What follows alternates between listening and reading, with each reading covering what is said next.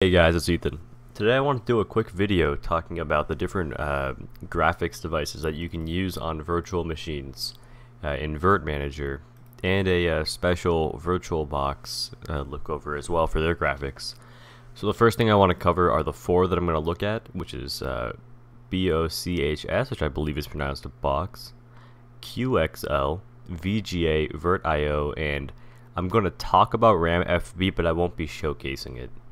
So the first thing I want to do is take a look at some pages here. I want to first look at Bochs display, and this is overt.org, and I'll be linking this in the description so you can read up on it on yourself.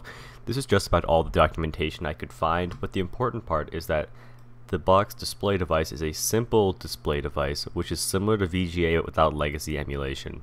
So that's the majority of what it's for. It's just a basic just to get a display working, but it doesn't work with legacy emulation. So for example, this is an Ubuntu VM right here, and I'll go ahead and log in. This is with the Bochs display device. You can see already, it doesn't take a keen eye to tell that this is not a very smooth graphical display, right? It's very choppy. There aren't really any animations that don't tear. And if we open up a terminal and type in GLX gears, you'll see that this is not a very smooth looking system, right? I'll move this out of the way so you can see the frame rate. You can see that the cursor kind of snaps when anything is updating on the screen, or not snaps but blinks. So this is really just not what you want to prioritize. The reason that you would use this is, say, for an operating system like Temple OS, except not legacy. I believe Temple OS is only legacy, which is why this would not be for Temple OS, but yeah, that's what this is generally for. Now let's take a look at VGA so we can cover the last of the subpar graphics devices. So VGA is basically the same. You can see it's very snappy. I will say that the cursor feels slightly more responsive, but that isn't really something that you want to judge your decision on, because again, not really any animations without tearing. Cursor is very blinky, and if we open up a terminal, I believe I actually have to install it on this machine. Mesa utils. Oh, it's already here.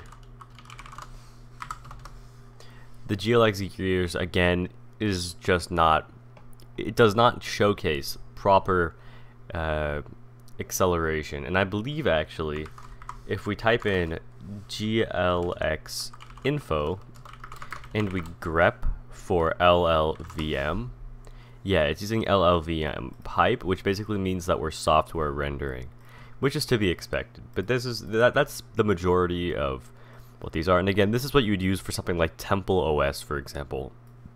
An operating system that doesn't have many, like really any modern support, maybe something like Windows XP you would use it for. Now we're going to take a look at the two main ones that you're going to be using for the most part. We have Ubuntu and VirtIO. So let's take a look here. This is VirtIO, yeah, okay. So VirtIO is pretty decent, I would say. It still lacks the smooth animations that you'd hope for. So you can see that it still has a little bit of choppiness around the sides when you do anything with it. The cursor is very smooth since it's using the host's cursor. And if we open up a terminal and we type in GLX gears, you can see that it actually isn't terrible. It's not perfect, and it definitely would benefit from hardware rendering, but it's for the most part usable. I would say that if you wanted a virtual machine, you could use this for it. Now, what is VirtIO for? Well, first of all, VirtIO is the what I believe everyone kind of pairs it with VFIO. It's very it's a more advanced set of input. So you could, for example, if I showed you here, have a VirtIO keyboard and tablet. It's just a more advanced one, but it also supports 3D acceleration. You just have to check this on, and of course I won't be able to apply this. And if you go to display spice, you need to check on OpenGL, select your card, turn listen type to none, and then you would apply it. Now let me just say, as a disclaimer, that NVIDIA GPUs, from what I could test, cannot use 3D acceleration. And I'm gonna have to guess that that's because of the proprietary NVIDIA driver. I've only heard of this working on AMD GPUs and integrated, or I guess they don't always have to be integrated, but Intel's GPUs as well. But I've never seen it work on NVIDIA, and that's just a problem that everyone seems to have, and that's specifically with Spice, the GTK, kind of like when you open up QEMU, you can choose SDL or GTK. It seems to be a problem with the GTK side of things. So we're going to go ahead and close out this VM now. We're going to take a look at the final one inside of virt-manager, which is QXL, which is what I'm going to say is the best choice for anybody who just wants a working VM in good performance. So QXL is the default one built into Spice, and the first thing that you'll notice is that the 3D animations work. See on the top left over here, there isn't any kind of tearing or snapping. And while the refresh rate of the actual animations is 60 Hz, there isn't any noticeable tearing. And if we open up a terminal now, and we type in GLX Gears, I guess this does not have it installed either. Let's go ahead and install that. Open up GLX Gears. You can see that it's actually pretty smooth and everything is flowing. And the FPS, of course, is way higher than it should be. It should be with the refresh rate from what I know. And GLX info, if we grep for LLVM, it's still software rendered. But for the most part, I'd say this is probably the best software rendering that you're going to get inside of virt-manager through QEMU. And this is what I would recommend the most. Now let's take a look at one more alternative. And I'm first going to show you why we're not talking about Ramfb. And this was the most documentation I can find, and again I'm going to be sending this, I'll place this in the description so you can read up on it yourself, but more or less for AEarch 64 hosts, for whatever reason, because again I don't work with anything other than x86 64, like AMD 64, it seems to work better without display corruption through QEMU. So for an ARM system or AArch 64, I don't really know the differences here, so I'm not going to speak about what's what and what's better. It seems that Ramfb is for that purpose, which is why we're not touching it. Now the final thing I wanted to show you is the Virtualbox VM. And you're probably wondering, hey, how did you get Virtualbox inside of QEMU? And let me go ahead and show you. Let's expand this terminal. So if you look at the EIX for Libvirt, and specifically the use flags, you'll see that one of the use flags that you can enable is Virtualbox. So if you compile Libvirt with Virtualbox, you'll now be able to basically integrate your Virtualbox VMs into Libvirt to manage them. And you have to add the session, which you can copy from right here. It's called vbox user session. And how do you add this? If you go to File, Add Connection, and when you put in the custom URI, you're going to set this to vbox / session, and you want it to be session, not system. Now what can we do with this exactly? And I'm gonna say right now, not much. So already the XML is very different from what you might be used to. There's new model types. The settings seem to be transferred over from Virtualbox, but you can't actually change them. If I wanted to change the core count, I just can't change the VM.